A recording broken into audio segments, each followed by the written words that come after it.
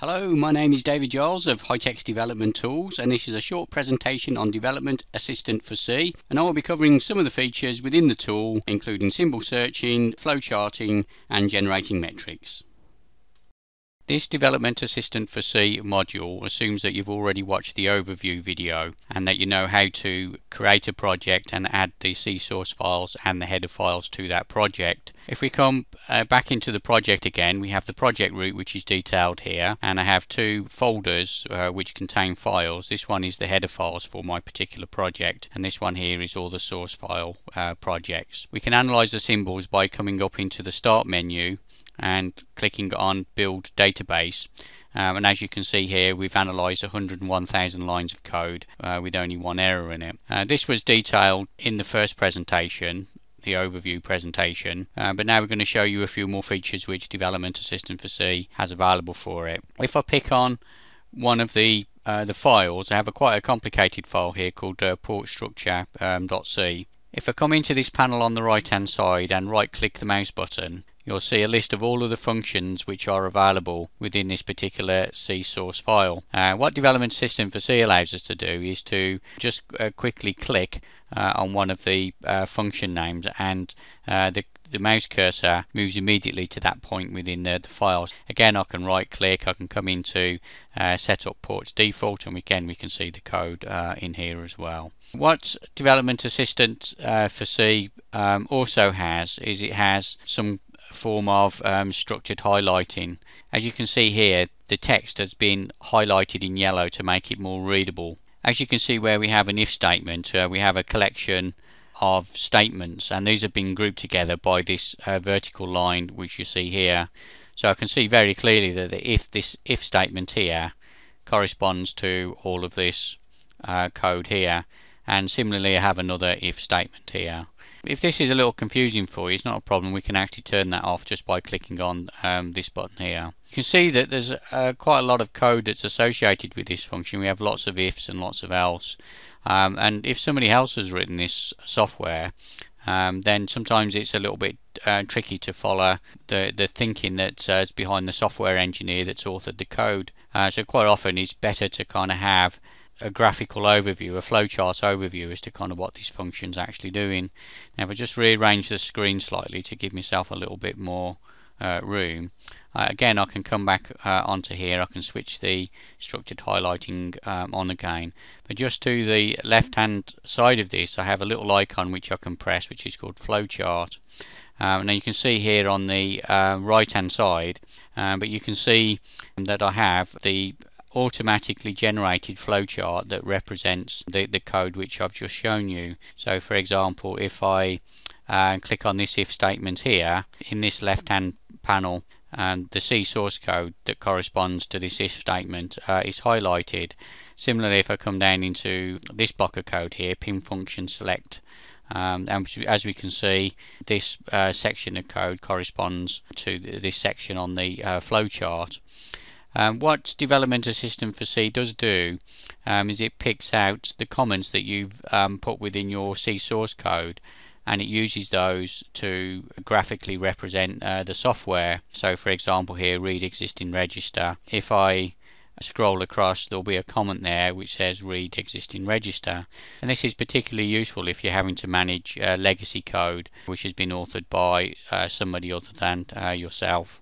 Development Assistant for C can also help you find symbols and variables within your code. For example, here I have temp32 as a variable. If I double click the variable, then it's highlighted automatically by DAC, and if I then use the right hand mouse button, I have several options. So here for example, if I want to find the definition for this particular variable temp32, I'll just click on definition, and it automatically takes it to me. As you can see here, temp32 is a local variable which has been used within this particular function. I can also find out a little bit more about temp32 variable as well. If I right click and bring up the menu options again, I can come into uses, and as you can see here, there's some little snippets of code where that's actually used. So I can click on one of these, which is say this one here, and development and system for C automatically takes me to that variable.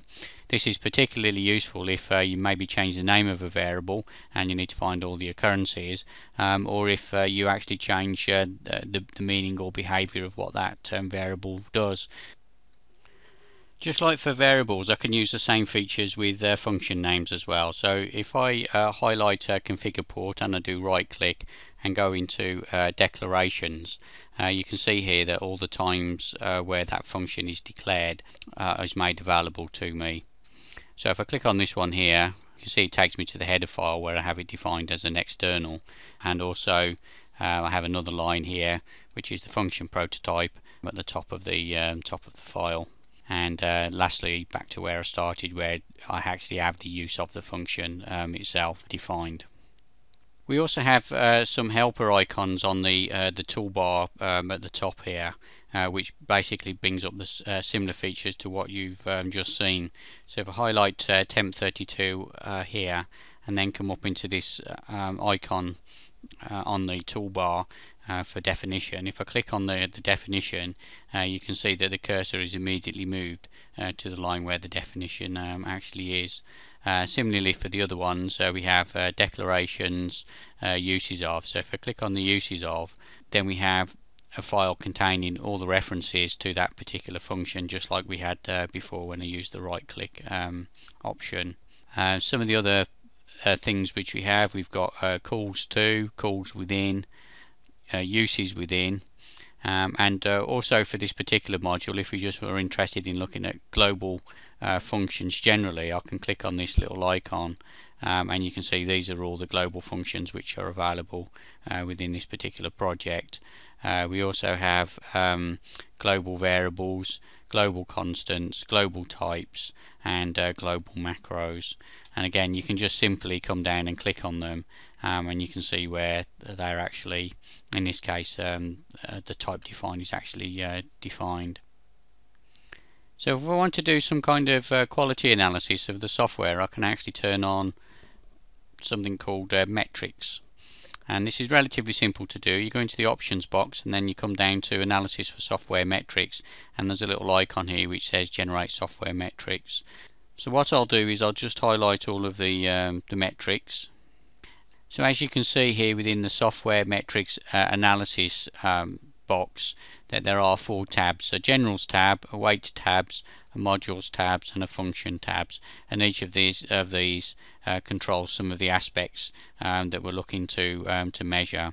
I'll leave these in the default settings for now, and I click on OK. So then come back into Start and rebuild the database. And now you'll notice that in addition to generating information on the symbols, it's now generating some software metrics for me, and these basically pop up in another tab which you see down at the bottom. So for example here, if I pick on one too many lines, so for this particular test module, which is quite a large file, according to the parameters which are set up within the metrics, it's telling me that this file has too many lines within it. You can set whatever limits that you want by going back into those menu options, but I'll just leave that for now. That port structure file which was looking at earlier is quite a complicated file. There's over 75 functions in there, so this could be quite useful for us to look at from a metrics point of view. So to get some additional information on this particular C source file, we can create a report for it. So I come up into metrics, add a report, and as you can see here we have some information relating to that particular function, or rather that particular C source file. If we kind of have a look at it in a table format, it'll be a little bit easier to read initially.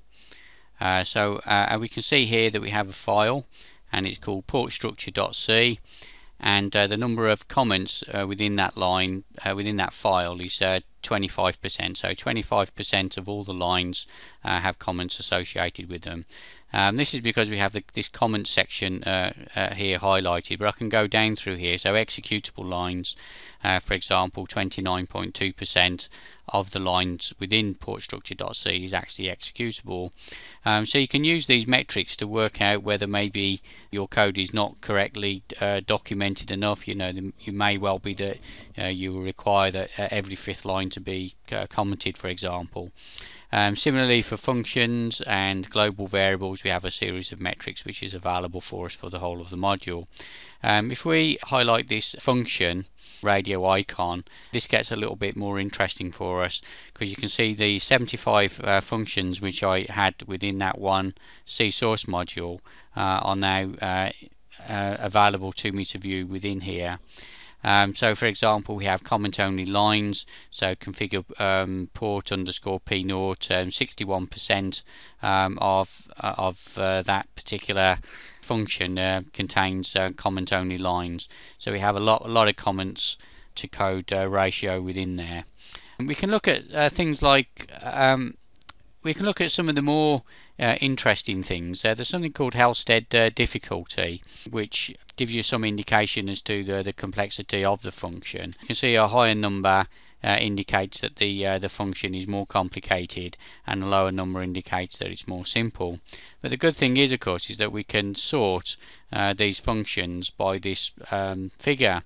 So I can immediately see that configure port is by far the most difficult of the functions which I've generated, and similarly down at the bottom I can see configure port 0 is the least complicated. So if I wanted to focus my testing, then maybe I should focus my testing on those functions which through their very nature means that they may be inherently buggy. Similarly, there's other parameters which I can turn on. We've got Halstead intelligence content, Halstead language level, and again I can do a search or rather do a sort by complexity as well. So again, configure port 0 has a Halstead intelligence content above port 1 and port 2 and so forth. Similarly, programming effort, configure port, you can see here you got some metrics relating to the programming effort of the particular function. Jump statements, again you can kind of have a look through here. There's no jump statements used in any of the code.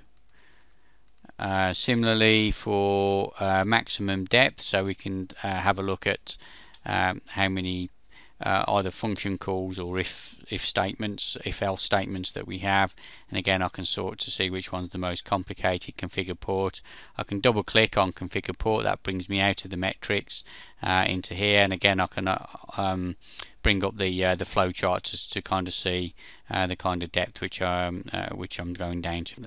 As you can see, there's a lot of if else statements contained within there. In addition to just highlighting one particular C file, I can actually highlight several functions, and I can generate the metrics on these. So if I do right click metrics, you can see now that in addition to the functions that's contained within portstructure.c, this report now contains the functions which are contained within more than one C source file.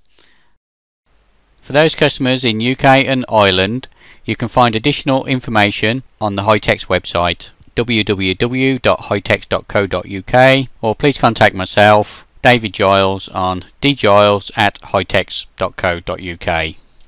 For other regions, please contact my colleague Frank Buchner on frank.buchner@hitex.de.